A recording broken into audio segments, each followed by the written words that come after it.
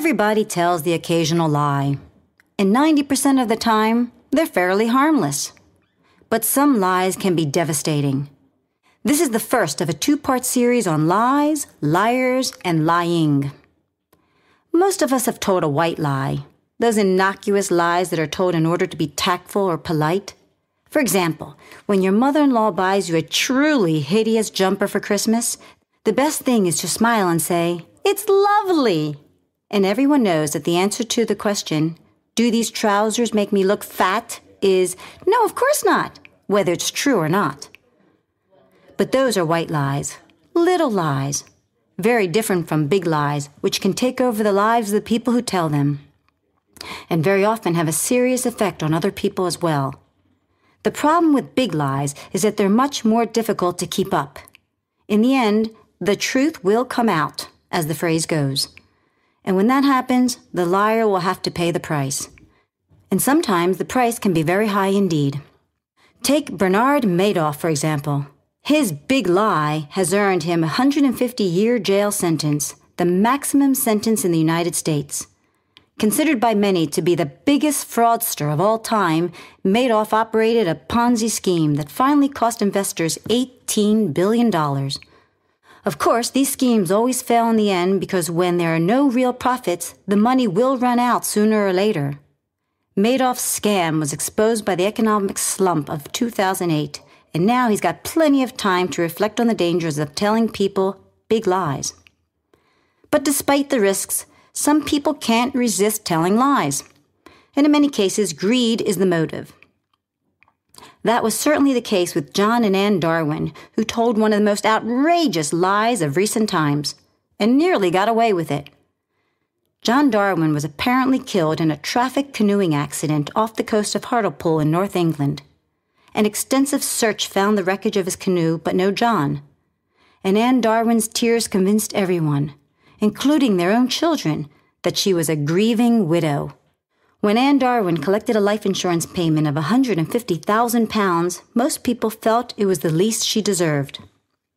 But when John Darwin turned up 5 years later, claiming amnesia, and was joyfully reunited with his wife, suspicions were raised. The couple's big lie finally came unstuck when a picture of them together in Panama in 2006 was discovered. It turned out that John Darwin had been hiding in their house the whole time. The Darwins were intending to use the insurance payoff to buy a hotel in Panama.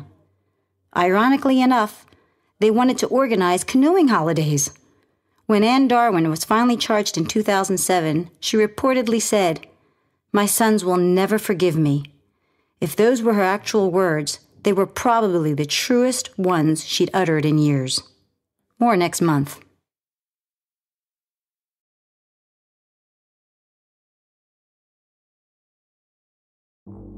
It was the perfect wedding, and everything seemed to be going smoothly.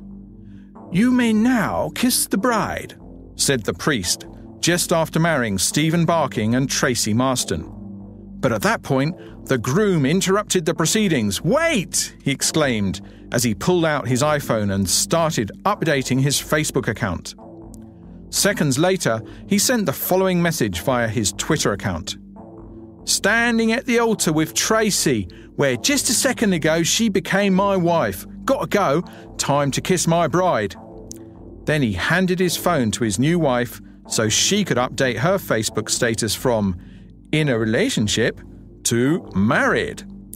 Now, a clip of the stunt has been posted on YouTube, where it's become an internet hit.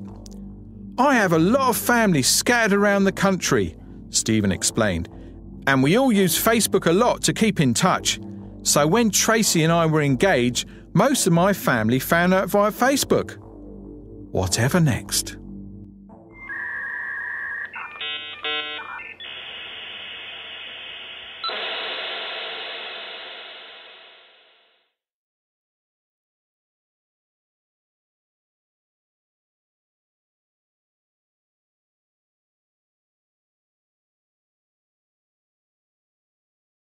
Everybody tells the occasional lie, and 90% of the time, they're fairly harmless.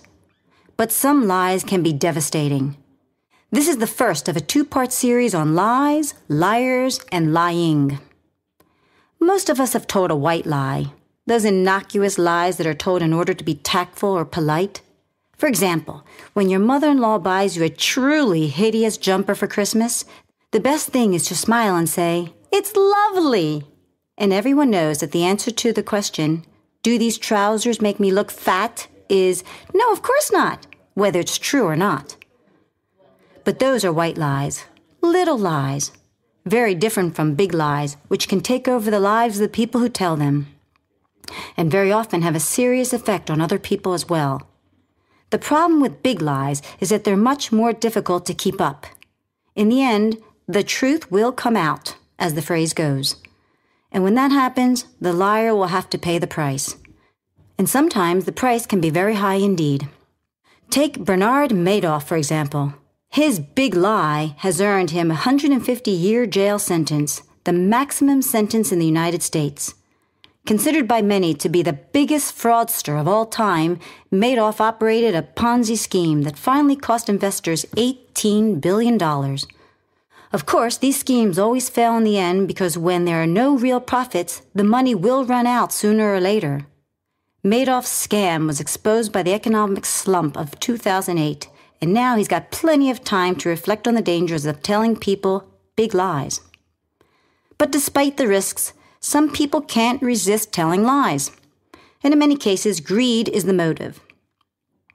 That was certainly the case with John and Ann Darwin, who told one of the most outrageous lies of recent times, and nearly got away with it. John Darwin was apparently killed in a traffic canoeing accident off the coast of Hartlepool in North England. An extensive search found the wreckage of his canoe, but no John. And Ann Darwin's tears convinced everyone, including their own children, that she was a grieving widow. When Ann Darwin collected a life insurance payment of £150,000, most people felt it was the least she deserved. But when John Darwin turned up 5 years later, claiming amnesia, and was joyfully reunited with his wife, suspicions were raised. The couple's big lie finally came unstuck when a picture of them together in Panama in 2006 was discovered. It turned out that John Darwin had been hiding in their house the whole time.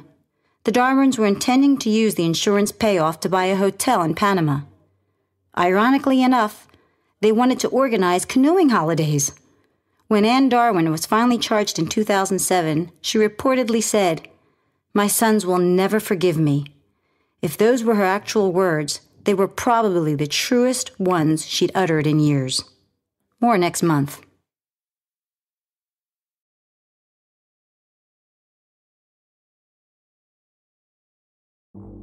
It was the perfect wedding, and everything seemed to be going smoothly. "You may now kiss the bride," said the priest, just after marrying Stephen Barking and Tracy Marston. But at that point, the groom interrupted the proceedings. "Wait!" he exclaimed as he pulled out his iPhone and started updating his Facebook account. Seconds later, he sent the following message via his Twitter account. "Standing at the altar with Tracy, where just a second ago she became my wife. Gotta go, time to kiss my bride." Then he handed his phone to his new wife so she could update her Facebook status from "in a relationship" to "married." Now, a clip of the stunt has been posted on YouTube, where it's become an internet hit. "I have a lot of family scattered around the country," Stephen explained, "and we all use Facebook a lot to keep in touch. So when Tracy and I were engaged, most of my family found out via Facebook." Whatever next?